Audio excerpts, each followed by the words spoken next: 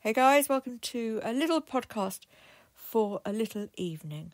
I've just finished actually a big old practice on my electric cello, and I did notice that the electric cello and the acoustic cello there are differences. So the distances and things like that are the same.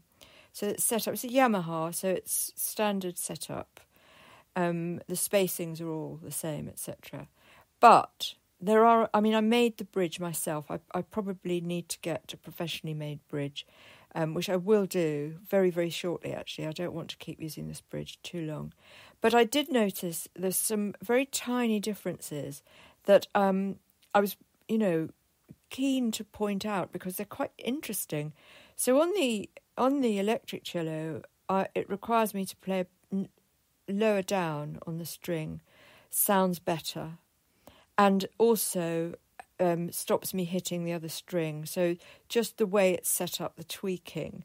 If I play too high, the strings, especially, the two middle strings particularly, are so tight, it's very easy for me to hit the other string. So that's the first thing that I noticed. It's also much harder to get a responsive, a beautiful resonant, responsive sound. Well, it would be. It's an electric cello. It's a silent cello, so it's not got a body to reverberate around. But I think that in a way it makes you more careful about trying to make a nice sound. So it's very unforgiving. Do you see what I mean? Whereas the acoustic, although today I wasn't, because I've got a new bow and I've got a new string, so it was feeling a little bit strange today, the acoustic, but I got quite used to it eventually. I mean, you do get used to things very, very quickly if you're practicing a lot. You can't help it. I was just kind of wondering about if it's okay to play two instruments. But I do know people who do play two instruments and they manage it fine. So you just have to sort of tune yourself in to the idiosyncrasies of your instrument. And what you find is you just get good at each one, kind of separately, and they have their nuances, and you work with them. Do you see what I mean? And it'll happen automatically. It just does. I mean, everything in life takes a bit of work and a bit of practice. But I just thought that was really interesting. So I'm not sure that I'll be able to play it. I did notice I'd practiced it a while back standing up. I quite like this idea of standing up, especially for teaching. It's quite a good way of doing it. I have got a strap which... is it Mike Block? I think it's Mike Block. I think that's his name. Invented, and it's a sort of cello strap, and you can have it strapped to your body. I didn't much like it, but I might try it again, actually. And it certainly doesn't work with the electric cello. The electric cello was just totally the wrong shape. Very, very uncomfortable with the strap. But I could fashion my own strap easily enough.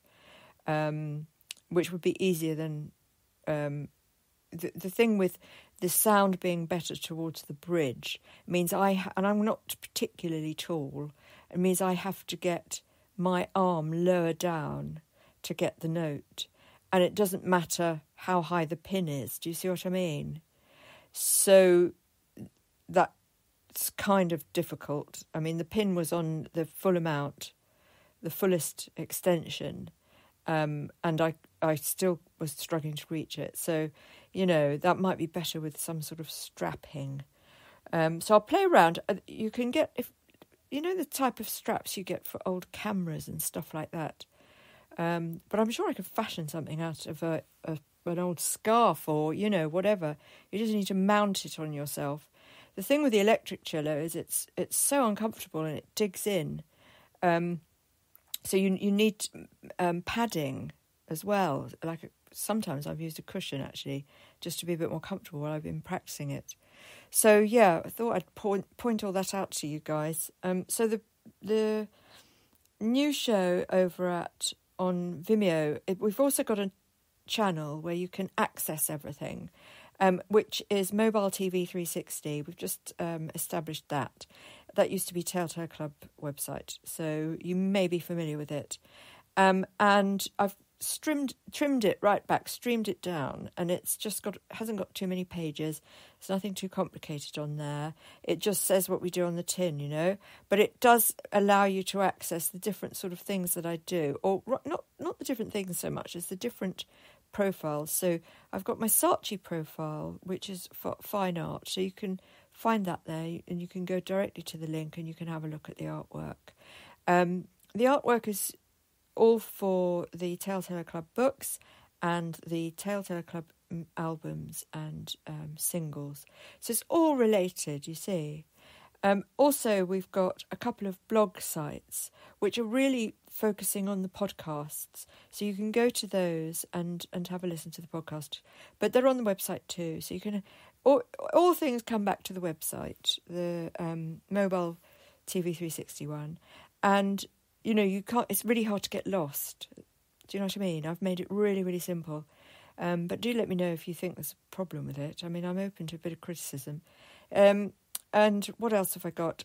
YouTube. So Telltale Club is on YouTube. Again, I'm trying to kind of stream everything down and kind of make everything Telltale Club so that it's just a bit easier, you know? A bit easier to find your way around. And I think that's the best way of doing things. And people, you know, I've got a lot of names flying around, and it's not necessarily a good thing. So yeah, I hope that's a little bit helpful, guys. Everything is available to subscribers, but there's loads and loads of free stuff as well. So all the music therapy is free. It's also available on the subscription channel if you don't want ads. So if you go to my YouTube, you are going to get really annoying adverts, but some people don't mind. Lots of people don't mind that. It's entirely, you know, a personal choice. So also, if you subscribe to the YouTube Music, you'll get all the music ad-free anyway. I don't really know anyone who does that. So yeah, there we go. Just a bit of a heads up for today. I'm going to go and do some a bit more music-y work, and I'm really looking forward to tomorrow.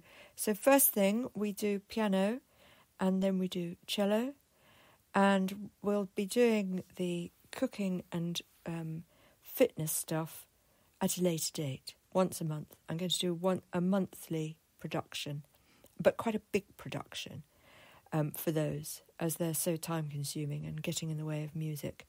And I'm all about the music and the art at the moment, nothing else. I'm not interested in anything else for the time being. Okay, guys. Story coming up. I think it's... I've forgotten what it is. I'm just about to put it up. It's an hour-long reading. I think it's a Sherlock Holmes. I think it's a dramatised Sherlock Holmes. And I think you'll love it. And you can have a listen to that at bedtime until... you'll probably fall asleep before it finishes. But it's about an hour long, which I thought was just perfect, really. And then, you've just press play on your... whatever you're using. So we're on Apple, we're on Spreaker, we're on Amazon. I mean, we're everywhere, absolutely everywhere. So no worry about that. So just press play, and if you fall asleep, so be it. Or it'll just play more of my stuff, I guess. I hope you enjoy it. Lots of love, and I'll be back tomorrow.